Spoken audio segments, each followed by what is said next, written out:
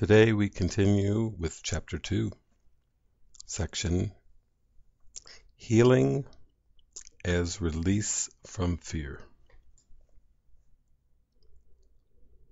Our emphasis is now on healing. The miracle is the means, the atonement is the principle, and healing is the result. To speak of a, quote, miracle of healing is to combine two orders of reality inappropriately. Healing is not a miracle. The atonement, or the final miracle, is a remedy, and any type of healing is a result. The kind of error to which atonement is applied is irrelevant. All healing is essentially the release from fear. To undertake this, you cannot be fearful yourself. You do not understand healing because of your own fear. A major step in the atonement plan is to undo error at all levels. Sickness, or not right-mindedness, is a result of level confusion, because it always entails the belief that what is amiss on one level can adversely affect another. We have referred to miracles as the means of correcting level confusion, for all mistakes must be corrected at the level on which they occur. Only the mind is capable of error.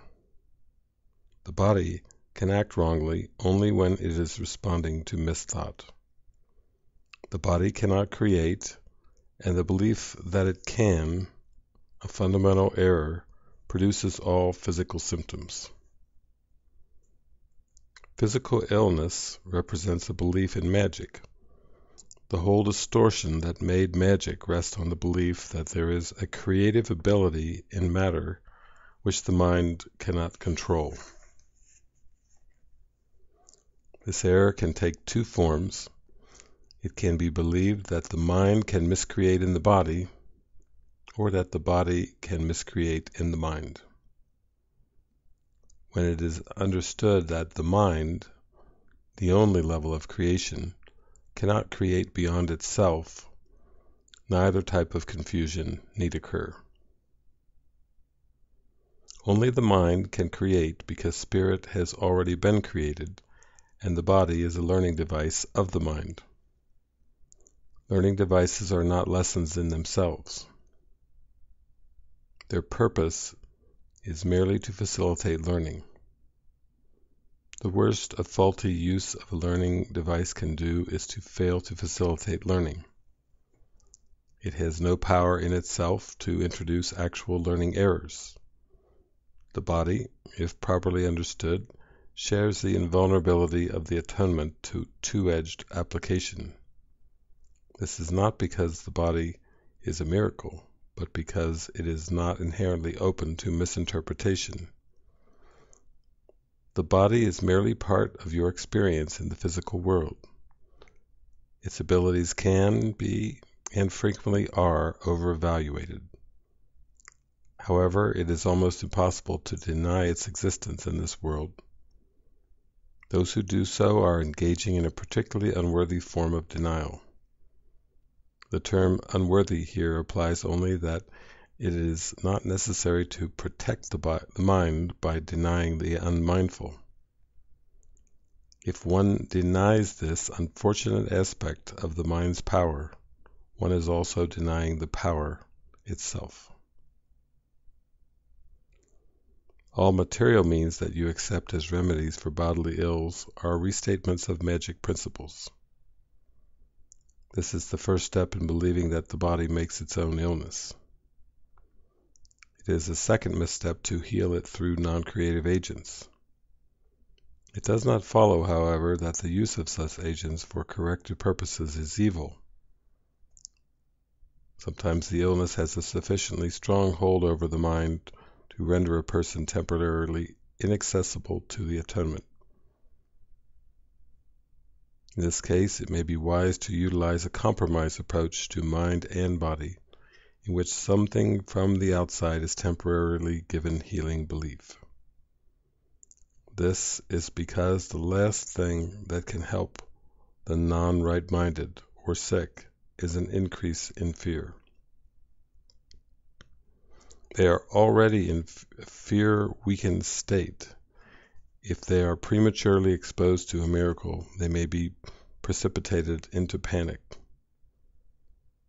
This is likely to occur when upside-down perception has induced the belief that miracles are frightening. The value of the atonement does not lie in the manner in which it is expressed. In fact, if it is used truly, it will inevitably be expressed in whatever way is most helpful to the receiver. This means that a miracle, to attain its full efficacy, must be expressed in a language that the recipient can understand without fear. This does not necessarily mean that this is the highest level of communication of which he is capable.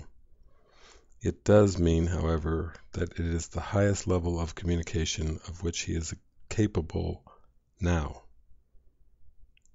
The whole aim of the miracle is to raise the level of communication, not to lower it by increasing fear.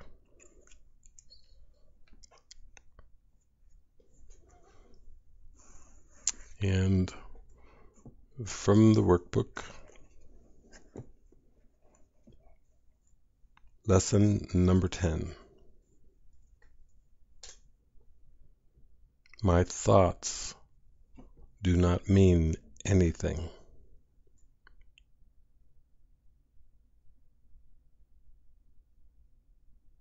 This idea applies to all the thoughts of which you are aware, or become aware, in the practice periods. The reason the idea is applicable to all of them is that they are not your real thoughts. We have made this distinction before, and will do so again. You have no basis for comparison as yet. When you do, you will have no doubt that what you once believed were your thoughts did not mean anything. This is the second time we have used this kind of idea. The form is only slightly different. This time the idea is introduced with my thoughts instead of these thoughts, and no link is made overtly with the things around you. The emphasis is now on the lack of reality of what you think you think. This aspect of the correction process began with the idea that thoughts of which you are aware are meaningless, outside rather than within, and then stressed their past rather than their present status. Now we are emphasizing that the presence of these thoughts means you are not thinking. This is merely another way of repeating our earlier statement that your mind is really a blank. To recognize this is to recognize nothingness when you think you see it. As such, it is the prerequisite for vision. Close your eyes for these exercises and introduce them by repeating the idea for the day quite slowly to yourself. Then add, "This idea will help to release me from all that I now believe." The exercises consist, as before, in searching your mind for all the thoughts that are available to you, without selection or judgment. Try to avoid classification of any kind. In fact, if you find it helpful to do so, you might imagine that you are watching an oddly assorted procession going by, which has little, if any, personal meaning to you. As each one crosses your mind, say, "My thought about blank does not mean anything. My thought about blank does not mean anything." Today's thought can obviously serve for any thought that distresses you at any time. In addition, 5 practice periods are recommended, each involving no more than a minute or so of mind searching. It is not recommended that this time period be extended, and it should be reduced to half a minute or less if you experience discomfort. Remember, however, to repeat the idea slowly before applying it specifically, and also to add, "This idea will help to release me from all that I now believe." My thoughts do not mean anything.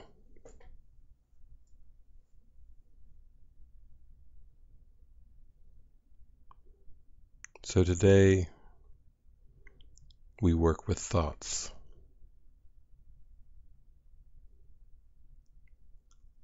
Today we focus on the mind. And we take a step in truly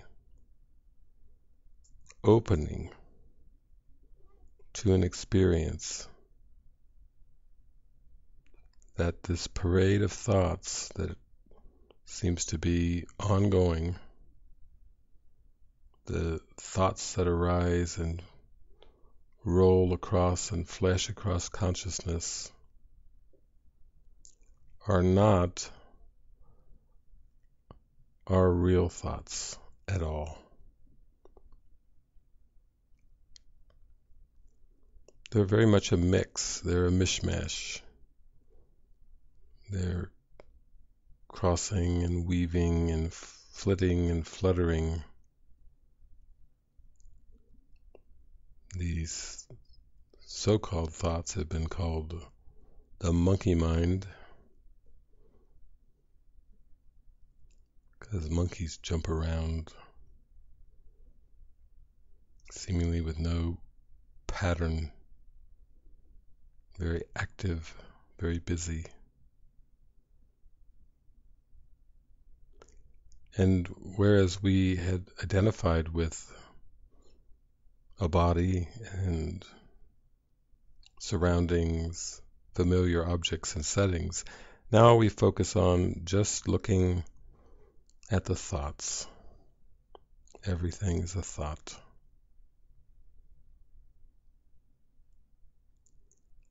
And this is important because there are beliefs under these thoughts. We just read that in our text session earlier, that the error can take the form of the belief that the mind can create in the body and that the body can create in mind, that different levels can affect one another. There's these very deep, distorted beliefs that are really distortions of creation, distortions of the fact that only mind is creative. So the thoughts that are floating by, the thoughts that I think, the thoughts that I seem to think, the thoughts that are crossing my mind, we could say are all coming from false beliefs. They're all floating by because of forgetfulness about creation.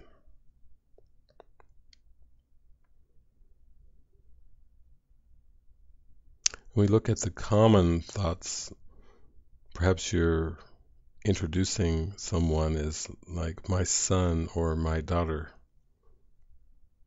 my mother or my father. You can see that even these simple, ordinary thoughts imply that one body can create another body.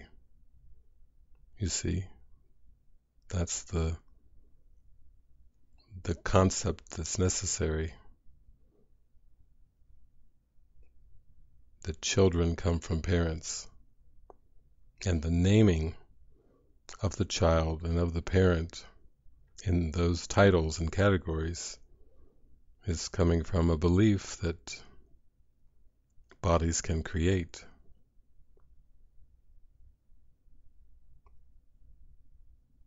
So what goes for procreation in this world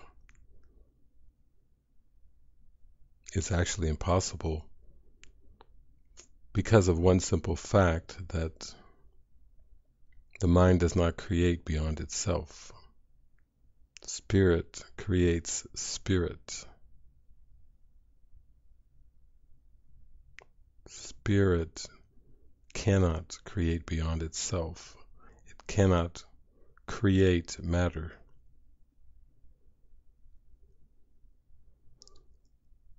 So these thoughts that seem to be ordinary, that are just crossing daily consciousness,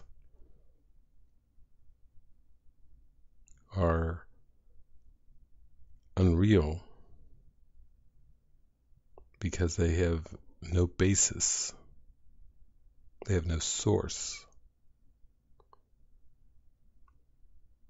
They don't come from anything.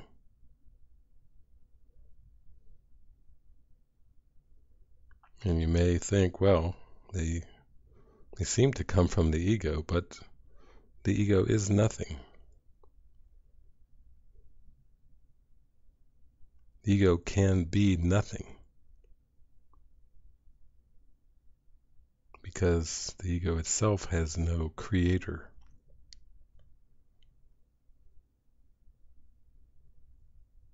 The ego, being nothing, cannot extend, cannot generate, cannot make, cannot multiply, because nothing from nothing leaves nothing. Gotta be something. If you're with the Father, God. No, it's just nothingness cannot be real because nothingness was not created. So when I look at the lesson and repeat the lesson for today, my thoughts do not mean anything. What this is saying is the thoughts that are crossing my mind do not have a source, and therefore cannot be real.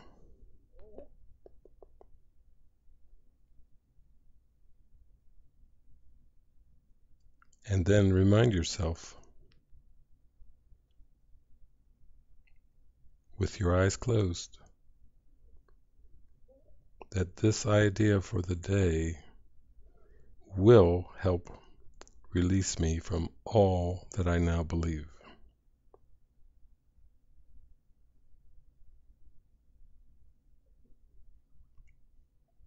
Because if these thoughts do not mean anything,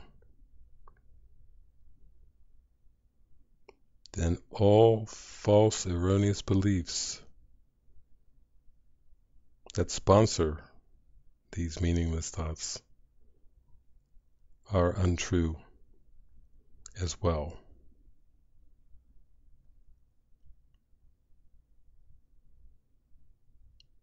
It was Mary Baker Eddy who said there is no mind in matter.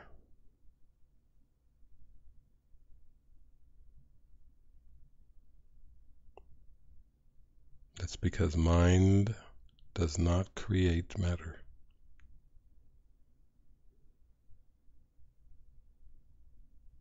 And that is another reminder